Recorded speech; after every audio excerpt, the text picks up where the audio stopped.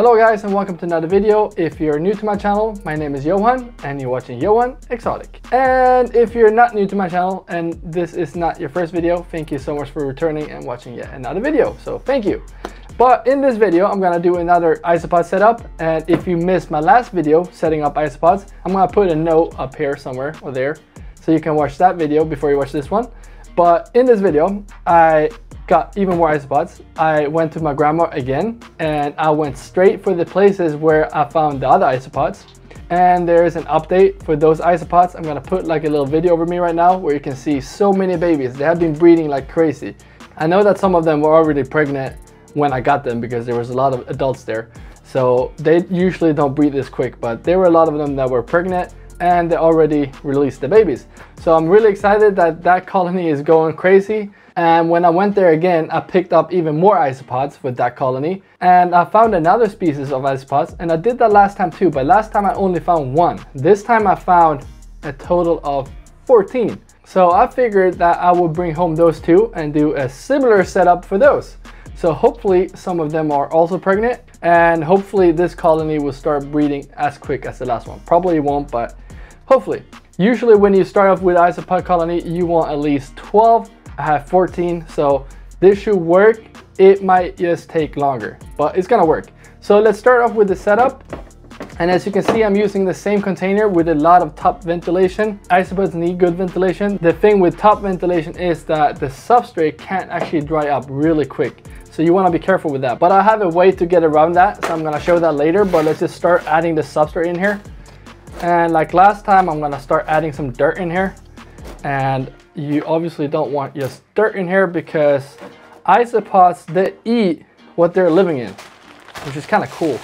But you want to add leaf litter, and you want that leaf litter to be mixed into the substrate like this. And you also want to add some decaying wood, I think it's called. All right, so you can see now it's almost too much of decaying wood and leaves in here. So let's add some more dirt. All right, so this is what you're looking for in the substrate. Almost a little bit too much of the leaves and decaying wood. You want the leaf litter and decaying wood in here because when they actually burrow down, they want to have a food source down there. But on top of this, I will add even more leaf litter. So I'm gonna put some more dirt in here to mix in with the substrate. Okay, now I really like how it looks. I think this is perfect. So this is the way I get around the substrate from drying out too quick. I put everything away from this corner right here, and I'm gonna take this sphagnum moss, and sphagnum moss is great because it retains moisture really well. It takes a long time before the moisture actually leaves. And I'm just gonna fill this whole corner right here with just the moss, no dirt or anything. All right, so you can see this is a corner right here with just sphagnum moss. I have the dirt all over here now. So this is how you get around it. You will see on this side of the enclosure when it's wet. And when I pour in water, I'm gonna pour in water on this side, and you can see the water coming all over here. So you can see what part of the substrate that is moist and what part of the substrate that are dry. So I'm gonna keep pouring water in here, and you don't want the whole substrate to be moist. You want a part, like half of it, a third of it. And that's why I'm gonna pour down water here so I don't overflow it. That's easy to just do that when you're a beginner with isopods, that you overflow the whole thing and it becomes too wet. So you wanna have one side just a little bit wet so the isopods actually can choose where to go. If they want it dry, they can go on this side. If they want some moisture, they can go to this side. So now I have it all set up. Now I'm gonna add some water to it because the substrate is bone dry. You don't want it to be bone dry, at least not all of it. And now too much of it is too dry. So I'm gonna add some water here. You can probably see after how the water is moistening up the substrate. And like I said, it's gonna take a while before this dries out.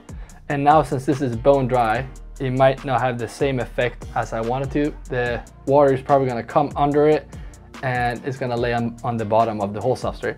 But that's not necessarily too bad because the isopods, when they need moisture, they just dig down like spiders. So I can't really show the camera now because if I tip it over, all the water will go that way. But the water level is like this. Yeah, about that. Under the whole thing now. which is good. So I'm gonna add some more, and that will help the bottom of the substrate stay moist. And eventually I want to keep around this area to be moist and this area to be dry. And again, I haven't showed the isopods. So these are the isopods. This is a amylidium. I can't say that word. I'm gonna put it on the screen. I know what it is, I just can't pronounce it. But the thing is, I don't know which species it is of that species. So if you can ID these for me, that would be great. Let's continue setting up the enclosure. Let's actually add the cork bark, and you can see I have the bridge shape, I think I called the last video, because then the isopods can actually go under here without touching the substrate. And I think especially this species want it like this for them to breed. Some species are more picky than others, like the Procella levus I set up last time. I don't think they're too picky how bridge shaped their cork bark is, but I think these are. So I'm just gonna use these for this setup. I'm gonna put this one on this side. You can see the whole substrate is moving because the water haven't soaked in yet. And then I'm gonna put this little guy. It's not really bridge shaped. I'm gonna put this so the isopods can actually go under it to go to the moist area to have a drink. So if they don't wanna go out and expose themselves in the open, they can travel under the cork bark. That's what I'm trying to set up at least. And here's another bridge shaped cork bark. I'm just gonna put this like this. Maybe it's just too much cork bark, so let me just leave it in here. I'm gonna put it up here though, because I wanna fit this in here. And what this is cuddle bone, I think it was. I can't remember what it was. And that comes from, okay, I forgot it this time too. It's not squid, but it's like the cuttlefish. Cuttlefish, this time I remember. This comes from cuttlefish. It's calcium. You wanna put this in with your isopods because they need calcium.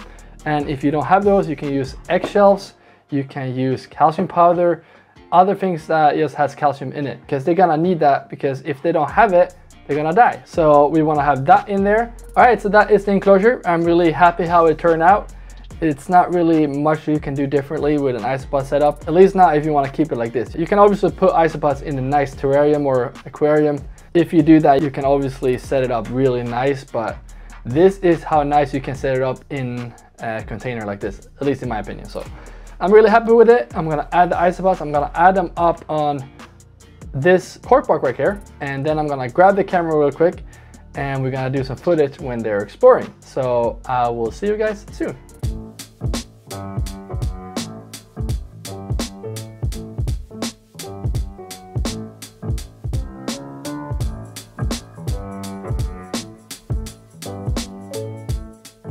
All right, so I can't really get that much footage because there are only 14 of them.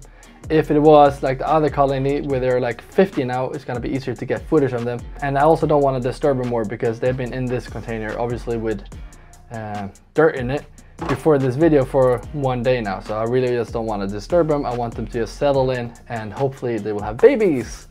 But anyways, that is the video. I hope you like this isopod setup. Comment down below if you have any tips how you would set it up. If there is anything you want me to change. I am not an isopod expert. I know a lot about them, but I'm definitely not an expert. Like I said, I don't even know what species this is. So if you want to help me, feel free to drop a comment, drop a like if you like this video, and I will see you in the next video.